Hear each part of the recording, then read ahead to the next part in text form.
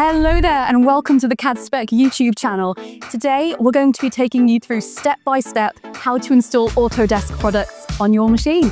My name is Laura from the Customer Success team and I'm going to be walking you through the whole process. Let's dive in. All right, let's get started. So first things first, you're going to need to log in with your email address and your password. So I'm going to just pop those in there very quickly. Fantastic. So this will take you into your Autodesk portal. Now it's automatically loaded here into all products and services, which is precisely where we want to be, but it may take you to a home page as well, but you've got your menu there on the left-hand side. So yeah, we're going to just do a nice standard install here. So if we want to do, what do we want to do today? So I think we want to do PowerMill standard today. So we're just going to use that little search box at the top there. And we're going to hit PowerMill standard. There he is.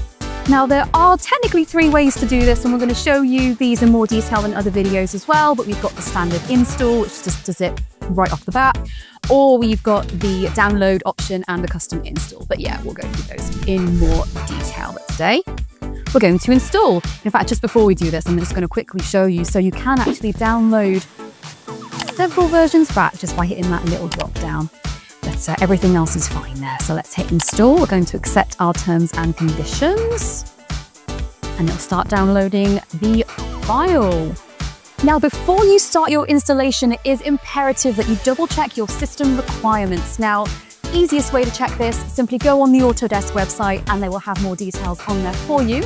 But we've also handily made another YouTube video for you as well, which we'll link down in the description. And we'll also have a link up here.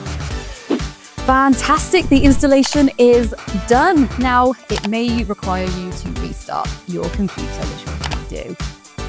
Okay, so they're going to want you to sign in using your email address and your password. And what it'll do is it'll usually pop up a browser window for you to pop your details into, which we'll very quickly do. Yep, it'll say you're signed in and it'll give you the option to go back to your product.